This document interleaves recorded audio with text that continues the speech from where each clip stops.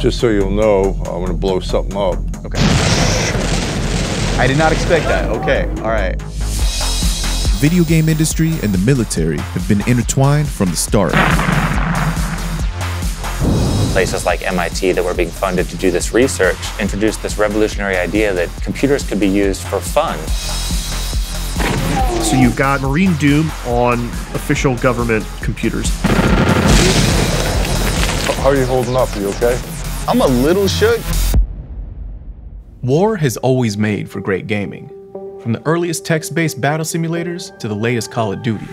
We love games that give us authentic weapons and drop us into hyper-realistic battlefield experiences.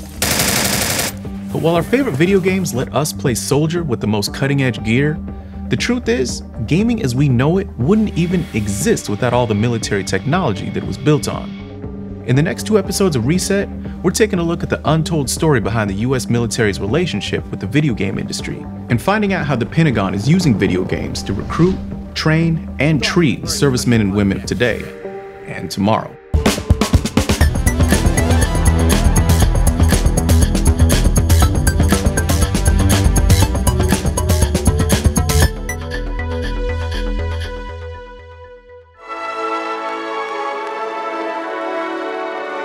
The relationship between the military and the video game industry is intertwined right from the start. Electronics for combat just means new concepts, new tools, new weapons. The video game industry actually emerged out of military context and military funding. Corey Mead studies the relationship between the military and the video game industry. The video game industry is built on technologies that were funded for military research.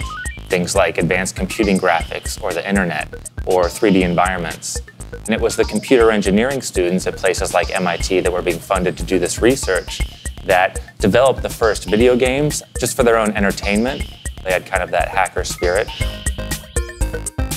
Space War is considered by most to be the first video game. It was developed in 1962 by a group of engineering students at MIT. They were doing research into space warfare as a Cold War response by the United States against Russia's launching of the Sputnik satellite. By today's standards, or even 1980 standards, Space War's graphics are not much to look at. But it was one of the first times that programmers used computers for something other than crunching numbers or modeling warfare scenarios. Space War introduced this revolutionary idea that computers could be used for fun. It's out of that the video games industry emerged.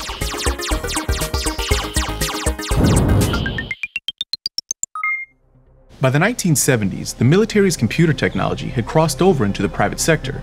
It had gotten small enough and affordable enough to fit into one of these: a video game arcade cabinet.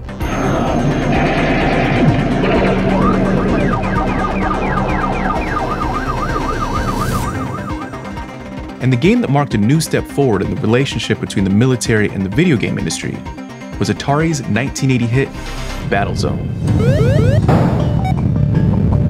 Specific forward thinkers in the military saw Battlezone, which was a new level of complexity in terms of the environment and the kind of interactive play, and they wanted to adapt that for training purposes.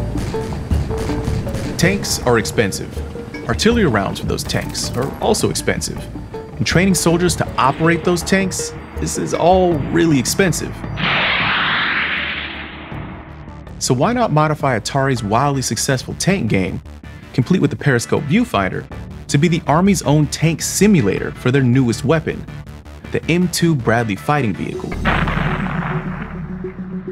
Not a lot of details are known about the collaboration between Atari and the Army, and it isn't clear if Bradley Trainer, aka Military Battlezone, was ever used to actually train soldiers. But they did make at least 2 custom cases with modified Bradley artillery controls. And if you know where to look, there are copies of the game floating around online. While the game itself didn't wind up as being standard training protocol, computer simulators became an ever larger component of training American troops throughout the 80s. While kids in the US were fighting with their siblings over turns on the NES, the military was developing training networks that would eventually lead to one of gaming's biggest developments, multiplayer mode. Mach 2, tally. Standing! Mach 2, 4900, we start.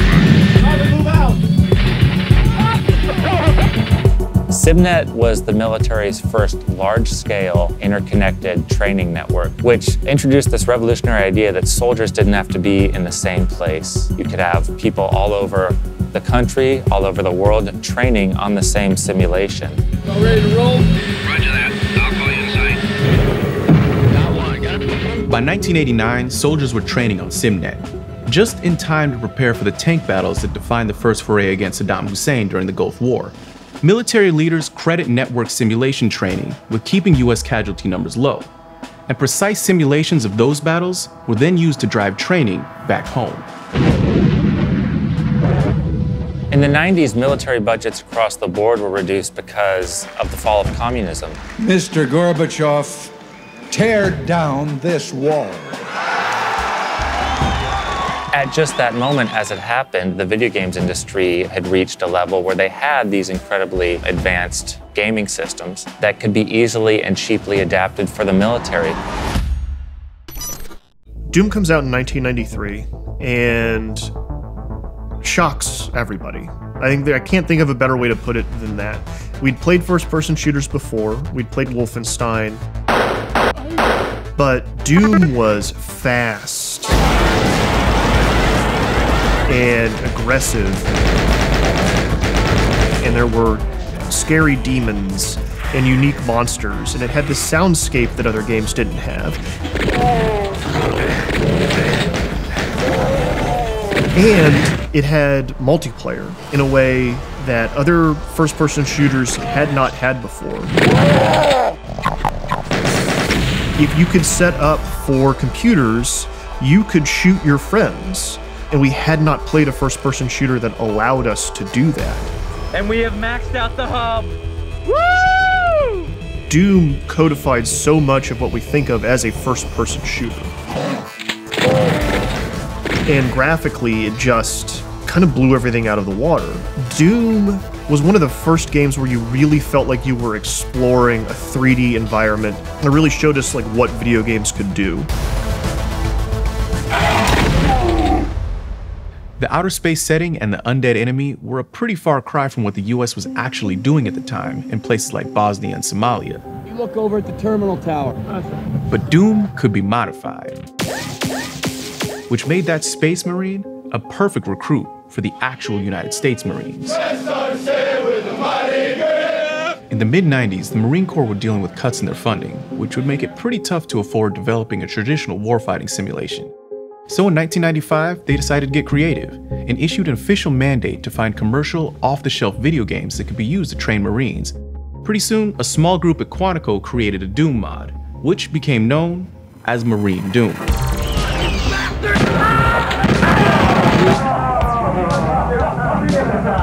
The Marines don't say, like, we can reuse this to replace live fire training, but they do say that Marine Doom is great for team building and we will allow it to be played on Marine Corps computers. So the Marines were very quick to see what Doom brought to the table as far as new levels of interactivity and fidelity in gameplay, and to adapt that for their own military training. Eventually, the Commandant of the Marine Corps issued an order saying that PC-based war games provide great potential for Marines to develop decision-making skills, and authorized Marines to use government computers for approved PC-based war games, including Marine Doom, and one can assume some games where you could actually aim up. Let me go over there! Get him! When the military funding started to dry up in the late 90s, partly because of reduced defense budgets, a lot of the technology companies and simulation makers turned to the video game industry to sell their products. That PlayStation 2 you spent hours playing Vice City on? Well, one of the main developers for SIMnet built its network engine. Idiot! And as the gaming industry evolved and eventually surpassed the military in terms of developing cutting-edge graphics and engines, the relationship evolved too.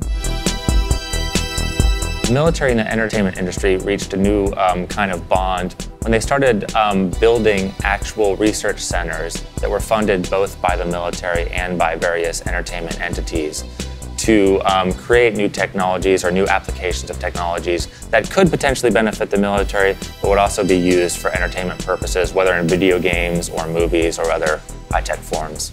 Or in other words, there's now kind of a cost-sharing arrangement between the military and the private sector, which means that the same tech that goes into a set of these can both help you play fun virtual reality games at home and help soldiers train for war.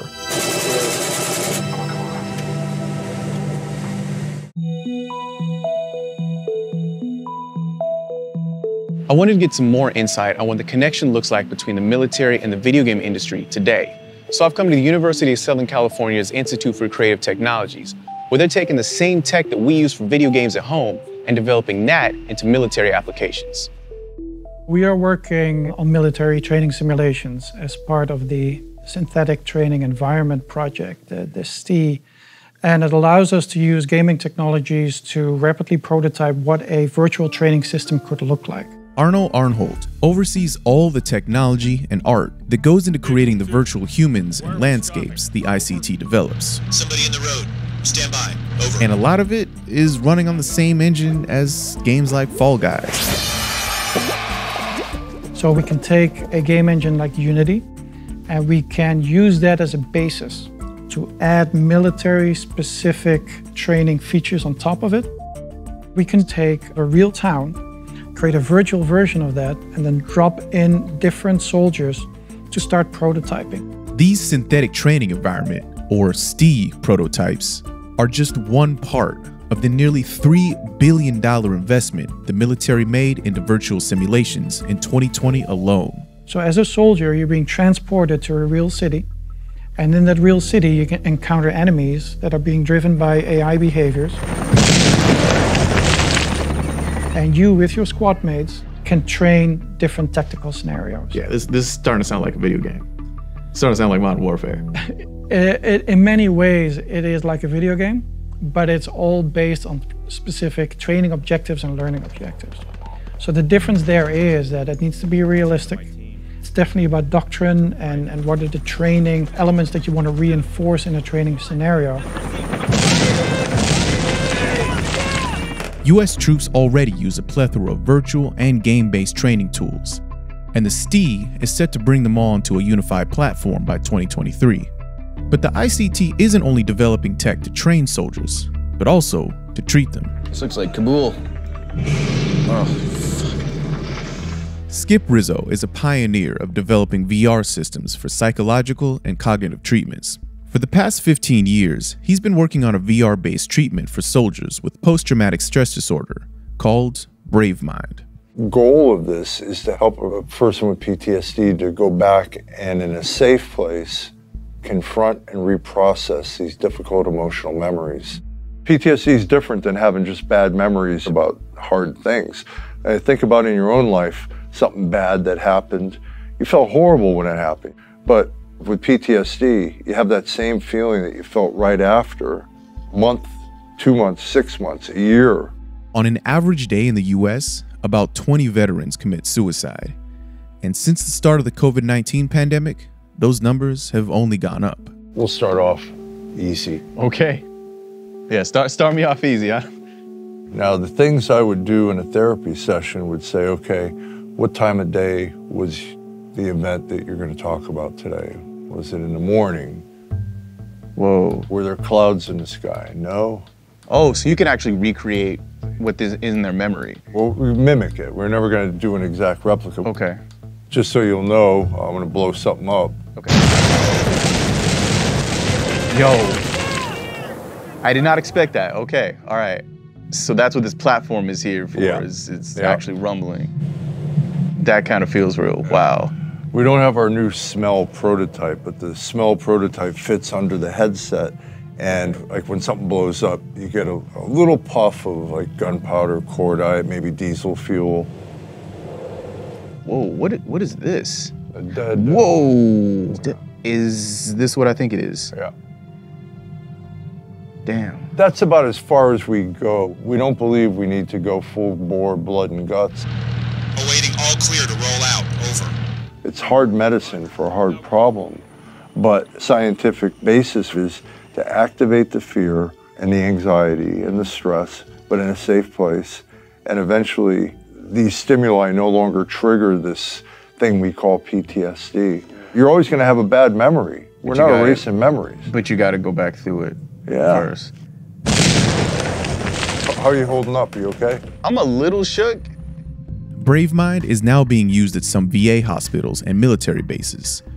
Studies have shown that it works as well, or better than, more traditional treatments, and may appeal more to younger vets than talk therapy. Who's hurt and how bad? Bill. And Skip is also expanding it to treat sexual trauma experienced by military personnel, and potentially COVID survivors and first responders. Let's start with learning how your body reacts to stress. When you encounter a threat to your survival, it's normal for your brain and body to experience stress. We had this idea for what's called stress resilience in virtual environments, STRIVE. And STRIVE was conceptualized as, what if we did a better job on the front end preparing service members for combat emotionally? Hey, this ain't a Disney tour. Everyone, keep your eyes and ears open. Think about a 19-year-old that goes into the military and now they're running a squad and, getting shot at and seeing horrific wartime things. How do you prepare a 19-year-old or anybody for any of that? He's dead. Well, this son of a bitch is gonna even the score. So what STRIVE does is take all the content we built for the treatment tool and look at it as like the back lot at Universal Studios, where we can put people in stories, immersive narratives with a squad. It's kind of like the story mode on a Call of Duty or something like that. Exactly. But the difference is at the end, the crap hits the fan. We're down. We're down. Oh my God! You copy. Over. We model the 6 episodes we've built on stories we've heard from patients about the things that haunt them. Horrible, horrible things. But these are the things people get confronted with. So we build those events out where it ends on a bad note. But in the midst of the chaos, all of a sudden, you get the silence, people freeze in motion, and out walks a virtual mentor. Let's have a talk. Truth is, you will face many situations worse than the ones you just experienced. And he'll go through a whole thing of what's going on in the brain during these experiences. Going into the science during the middle of the scenario. Yeah, and that you're not a coward if you feel horrible. Here's what's going on in your body. And here is a methodology that might help you to cope with it. I'll teach you ways to use your prefrontal cortex to get through these events and control emotions that can eat you up. You're taking technology, which is going to prepare people for things nobody should ever have to see. That should shake somebody. Absolutely. This sounds wild. I don't know if we should want somebody to come back from that situation and feel okay. And feel just like every business as usual. You have a great argument here. Are we building things that justify killing or make it easier to kill or to do bad things? These are hard questions. We don't want to turn people into emotionless automaton killers. But the reality is they will be in these situations. And how do we help them to be able to cope where they're not haunted for the rest of their life or they're not limited in what they can do with the rest of their life? Luis Manuel Soto, age 23. May you rest in peace. I think any effort we can make to reduce human suffering is the right thing to do. And if we can use technology to do it better, then I'm all in. It's just hard, Doc. Real hard. It's okay not to feel okay. What's up, y'all? We're back with the Reset Roundtable. We have a lot to get into. So for this time, I've got our Marine Corps veteran, Stephen Kiernan, Motherboard contributing editor, Matthew Galt, and the host of Waypoint Radio, Austin Walker. Thanks for coming on, y'all. Thanks for having us. Yeah, glad to be here. So I know that the first military-style shooter that I really played, I want to say was Counter-Strike, but I'm curious, what was it for y'all? Probably Counter-Strike. I remember there was a first-person shooter called Delta Force that for PCs that I played a lot of. Also, actually, now I think about it, there was a sort of a simulator style shooter. I think it was just called SEAL Team 6. That was explicitly about the Navy SEALs. I remember being a young kid and thinking, now this is serious gaming. This isn't like, huge explosions and car chases and this is what real war is like. And so I mean immediately the way the games industry presents war, it was already something that was happening to me as a young kid. I think for me it was Rainbow Six. Those first few Rainbow Six games, I think they started in like 1998, and Counter-Strike is like a year later. In position. There was a lot of stuff that you could see going into Counter-Strike and other military-style shooters later that really, I think, kind of started in Rainbow Six. I think it's also in the Tom Clancy realm. I'd have to go with Ghost Recon, the first one. And it set up the trend of having like the nondescript kind of Russians as the enemy, right? I can't remember the game, but I remember the ad really well. It said something like, this game is so realistic you won't know whether it's a video game or CNN. It was probably Desert Strike, as my guess. That sounds right, yeah. There was this boom of post-Gulf War games. There was so much excitement in the gaming industry that all of these Cold War era weapons, helicopters, tanks, guns, were seeing action. This is also the first war that we see, right? Like a lot of people watched the Gulf War via CNN. Like that's why that ad copy makes sense, because it was shot. It was like part of the propaganda for the US was to show how overwhelming, you know, the military force was and just to kind of like flex power. So to have that then get translated to the Genesis or the SNES feels like in kind in some way, you know? You know, it's also, you know, pushing that myth of the precision strike, right? Exactly. The idea that there's a clean war and that we can specifically target only the bad guys, you know? I mean, when we start talking precision stuff and the clean war, right? Matthew, I know you've done a lot of reporting on drones and also on PTSD. The clean war stuff is really interesting. We're sitting here talking about these games like Apache, like Desert Strike, that were really focused on this top-down view of conflict. You're in a helicopter, right? You're blowing stuff up. You're kind of removed from the visceral death that you're causing. And there's a sense, I think, in the American public that drones are the clean, precision version of that. But in actuality, drone pilots experience PTSD at rates similar to, not completely comparable with, pilots that are, you know, flying F-16s and F-35s. Even this weird gamification of war that we're experiencing doesn't let the active duty soldier off the hook. That's not the fantasy that that video game companies want to sell people. I think the closest we got was, I believe it was Call of Duty 4, where we have that one level where you're the gunner on an AC-130 gunship.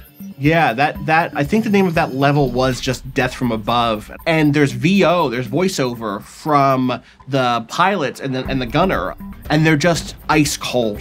Yeah, take them out. Yeah, good kill. I see lots of little pieces down there. Clear to engage all of those. You got them. At the time, I thought this is a brilliant critique of what modern warfare is. Then like one or two games removed from that same style of combat, they just dropped it right into the multiplayer. And that is when I started getting a little more skeptical about that series and whether or not it was able to actually wield critique, or if it was just trying to sell copies to people who thought it was cool when the gunship blew things up. This is gonna be one hell of a highlight reel. Yeah, I heard that. Steven, when did you join the Marine Corps? And if you could tell me about what was your time like in the Marines? Yeah, so I joined up when I was 17. I was super moto to join. Got my parents to sign that waiver so I could do it. I even graduated high school early so I could go to boot camp as early as possible. Deployed to Iraq. Ended up getting blown up in an IED in 2008 in Fallujah. And then spent 2 years at Walter Reed going through physical therapy, learning how to walk again and use prosthetics and stuff. But I was in denial for a long time. I remember thinking this isn't, I can come back from this. I can, I kind of wanted to re-enlist to be like a helicopter pilot. And I was like, I could do that, with no legs.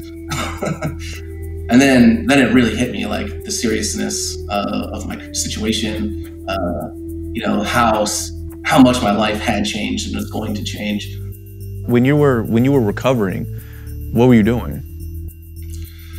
Video games were really important to pretty much everyone there going through therapy, right? Because, you know, one of the things being in the military, especially in the infantry, like when you're not out in the field training, you're in your barracks room, like playing video games with your buddies. So it's already built into our culture. And so, you know, afterwards, obviously, we still want to go play our video games. And they became really important because, you know, you'd go through physical therapy for a few hours every day, and you're worn out and tired. So you get back to your room, you just need to relax. And, you know, how, you know, we relaxed by, you know, getting online, playing some Halo 3. I mean, it's also a way we stayed in touch with all our buddies who were still in our old units, you know, because, you know, you get wounded, you get evac'd out immediately, you get shipped back to the United States. You know, there's no time to like say goodbye or to have that kind of closure with your buddies. So if you can get online and like play video games with them, you know, it almost feels like you're back in the barracks with them, doing one-on-ones on Rust or something. And that, you know, psychologically, that helps a lot of guys out, and it helped me out when I was going through it. Video games were like the one thing where I didn't need a handicap to play, right? I didn't need special equipment. I could still be just as good, you know, as I was getting headshots on in Halo 3 as I was before, you know. So that was a big morale booster for me, and I know for a lot of guys as well. It's interesting that you've identified this way in which video games were therapeutic for you in this unofficial capacity where you're able to connect to other people, talk to your old squad mates, you know, connect to people, and also just blow off steam and how important that was. But on the other hand, now in 2020, you know, in the reporting Dexter did for this episode, I know, you know, he looked at ways in which the military are using things like video games directly as a therapeutic. You know, I think in this case it was exposure therapy, basically via VR. And I'm curious how you feel about that stuff, Stephen. I mean, I think it's great. Like if it, you know, if it's actually helping people with their trauma, then, you know, I think it's great. I think they should definitely do it. Talking about exposure therapy, I'm not sure I would want to, you know, go through that again, even in like a controlled, safe environment. Like it's weird, like with video games, I'm able to separate it and I realize, okay, this is a video game, but with like movies, I can't do it. When a video game, you have direct control over the action to a certain extent, right? And in a movie, you're along for the ride. Yeah. Yeah, it could be a control issue. I found that to be relaxing. I don't know. It wraps around to me to something else that Dexter, you learned about in the episode where you were talking to the doctor who runs the VR clinic. And one of the things that he said that kind of like struck me and froze me in place was that he was helping to develop technologies that would not only treat PTSD, but would attempt to prevent it from developing in the first place. Here's what's going on in your body. And here is a methodology that might help you to cope with it. Obviously, we want to help people get through their trauma and, you know, to overcome it, right? But at the same time, we don't want to be, I think Dexter, you mentioned this in the video, is you don't want to create people who are just like emotionless machines, essentially, willing, you know, with no moral compass, who are capable of, you know, doing whatever you tell them, right? The thing that I think is worth saying here is that if such a priming, you know, system was perfected, fundamentally changes the calculus of when and where we are comfortable going to war and under what conditions. You're opening the door to a lot of things you cannot predict, and I think you just have to be very confident that you're ready to open that door before you do. Well, I think we've opened the door. Clearly, yeah, the door is open. Yeah. The door's open. I mean, how does that strike you, Stephen? I mean, is there a danger where we're a little bit more okay with saying, you know what, maybe we will invade this place? I mean, yeah. I mean, if you think about it, you know, all the way to like the logical conclusion, right? That's kind of where it's going. If it's not, you know, guided in the correct way. But it doesn't seem that bad. People are just fine when they come back. It seems you get more to that kind of the clean war fallacy, right? We can speculate all day, but we actually don't know what effects that's going to have.